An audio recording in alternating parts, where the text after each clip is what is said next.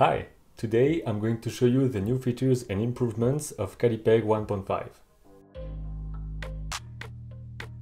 Let's start with the studio and the new shot options here. You can now choose from 5 different presets here, for example square, 1280 by 1280 pixels, and I can also choose the number of shots to create. For example here, 5. If I click on create, I have 5 new shots.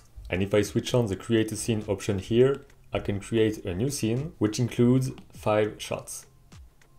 One of the main new features of Callipeg 1.5 is that now you can copy and paste layers from shot to shot. For example here, I select 2 layers, go to the radial menu and copy.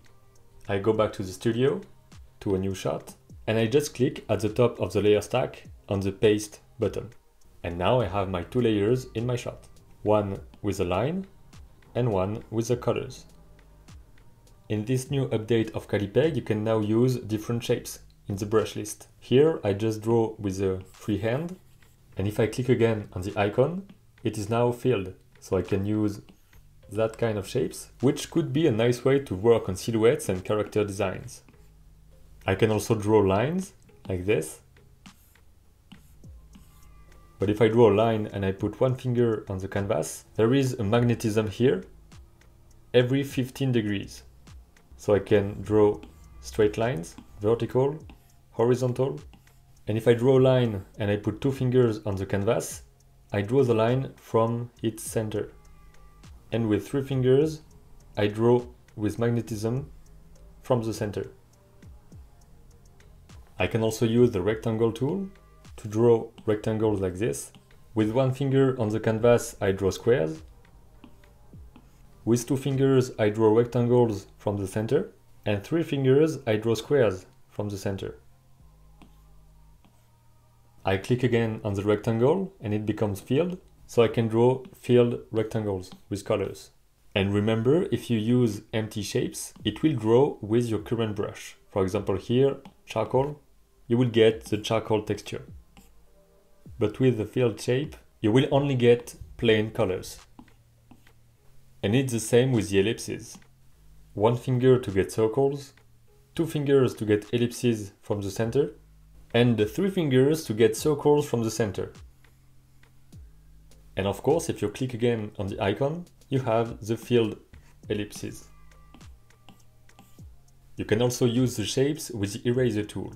There is the same menu here, and I can, for example, erase with filled circles.